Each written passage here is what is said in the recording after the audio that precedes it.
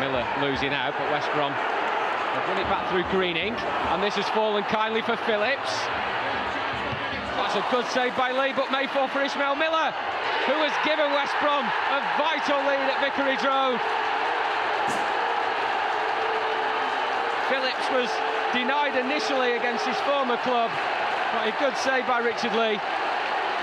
But Ishmael Miller has scored in his fourth successive game, controlling neatly and getting the ball beyond Danny Shitu. Morrison. Corran for West Brom has managed to thread it through to Robinson. Gira, oh, he's at the second. Waved away by the referee. Oh, but it's in now from Phillips. Albion are now 2 goals ahead.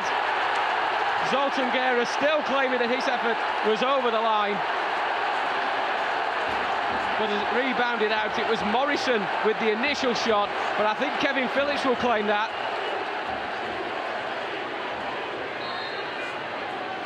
Greening with a free kick for West Brom.